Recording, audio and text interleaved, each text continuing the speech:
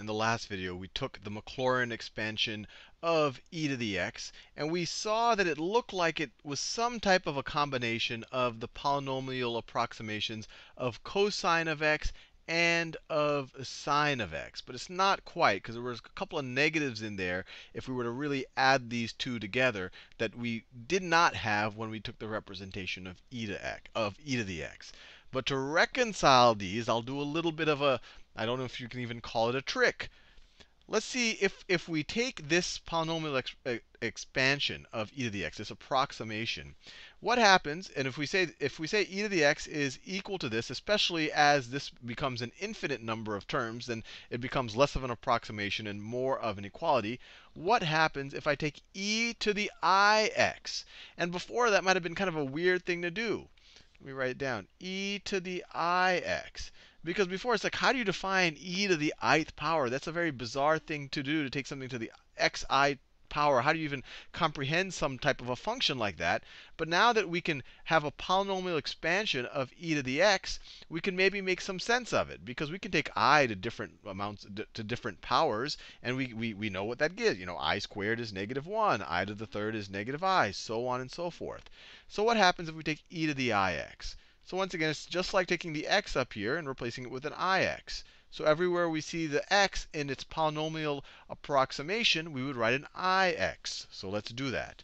So e to the ix should be approximately equal to, and it'll become more and more equal. And this is more to give you an intuition. I'm not doing a rigorous proof here, but it's still profound. Not to oversell it, but I don't think I can oversell what is about to be discovered or seen in this video. It would be equal to 1 plus, instead of an x, we'll have an ix, plus ix, plus, so what's ix squared? So it's going to be, so let me write this down. What is ix squared over 2 factorial? Well, I squared is going to be -1, and then you can have x squared over 2 factorial. So it's going to be minus x squared over 2 factorial. And I think you might see where this is going to go. And then what is ix? Remember, everywhere we saw an x, we're going to replace it with an ix. So what is ix to the third power? Actually, let me write this out. Let me not skip some steps over here. So this is going to be ix squared over 2 factorial. Actually, I want to do it just the way. So plus ix squared over 2 factorial plus ix to the third over 3 factorial plus ix to the fourth over 4 factorial. And we can keep going, plus ix to the fifth over 5 factorial. And we could just keep going, so on and so forth. But let's evaluate these ix's raised to these different powers. So this will be equal to 1 plus ix. Ix squared, that's the same thing as I squared times x squared. I squared is -1. So this is negative x squared over 2 factorial. And then this is going to be the same thing as I to the third times x to the third. I to the third is the same thing as I squared times I. So it's going to be -I. So this is going to be minus I times x to the third over 3 factorial. And then, plus, you're going to have, what's I to the fourth power? So that's I to the I squared squared. So that's -1 squared. That's just going to be 1. So I to the fourth is 1, and then you have x to the fourth. So plus x to the fourth over 4 factorial. And then you're going to have plus, I don't even write the plus yet, I to the fifth.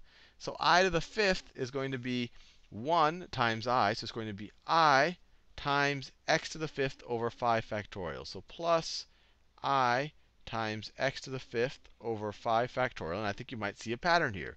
Coefficient is 1, then I, then -1, then -I, then 1, then I, then -1. X to the sixth over 6 factorial, and then -I, and then -I, x to the seventh over 7 factorial. So we have some terms. Some of them are imaginary. They have an I. They're being multiplied by I. Some of them are real. Why don't we separate them out? Why don't we separate them out? So once again, e to the ix is going to be equal to this thing, especially as we add an infinite number of terms. But let's separate out the real and the non-real terms, or the real and the imaginary terms, I should say. So this is real, this is real, this is real, and this right over here is real. And obviously, we could keep going on with that. So the real terms here are 1 minus x squared over 2 factorial plus x to the fourth over 4 factorial. And you might be getting excited now. Minus x to the sixth over 6 factorial. And that's all I've done here. But they would keep going. So plus, so on and so forth. So that's all of the real terms. And what are the imaginary terms here? And I'll just factor out the I over here. Actually, wait, let me just factor out. So it's going to be plus I times, well, this is ix, so this will be x. And then the next, so that's an imaginary term. This is an imaginary term. We're factoring out the I. So minus x to the third over 3 factorial over 3 factorial. Then the next imaginary term is right over there. We factored out the I plus x to the fifth over 5 factorial. And then the next imaginary term is right there. We factored out the I, so it's minus x to the seventh over 7 factorial. And then we obviously would keep going. So plus, minus, keep going, so on and so forth. Preferably to infinity, so that we get as good of an approximation as possible. So we have a situation where e to the ix is equal to all of this business here. But you probably remember from the last few videos, the real part, this was the polynomial, this was the Maclaurin approximation of cosine of x around 0, or I should say the Taylor approximation around 0, or we could also call it the Maclaurin approximation. So this and this are the same thing. So this is cosine of x, especially when you add an infinite number of terms. Cosine of x. This over here is sine of x, the exact same thing. So it looks like we're able to reconcile how you can add up cosine of x and sine of x to get something that's like e to the x. This right here is sine of x. And so if we take it for granted, I'm not rigorously proving it to you, that if you were to take an infinite number of terms here, that this will essentially become cosine of x. And if you take an infinite number of terms here, this will become sine of x. It leads to a fascinating formula. We could say that e to the ix is the same thing as cosine of x, and you should be getting goose pimples right around now, is equal to cosine of x plus I times sine of x. And this is Euler's formula. I always pronounce them right over here. And this right here is Euler's formula.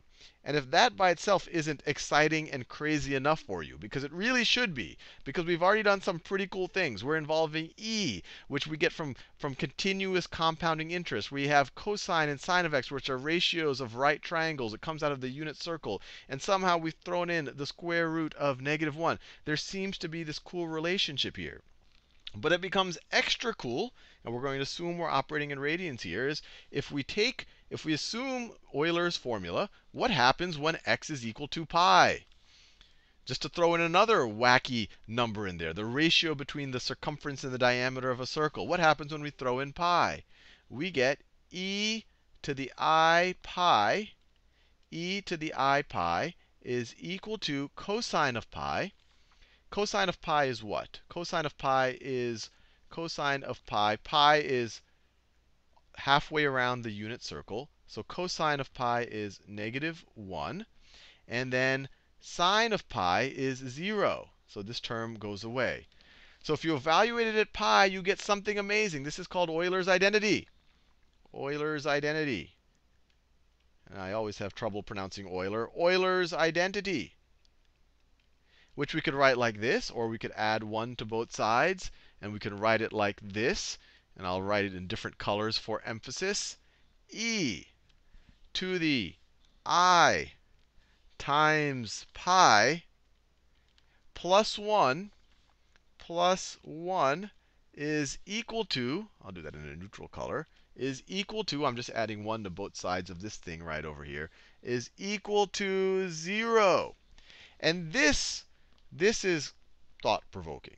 I mean, here we have, just so you see, I mean, this tells you that there's some connectedness to the universe that we don't fully understand, or at least I don't fully understand.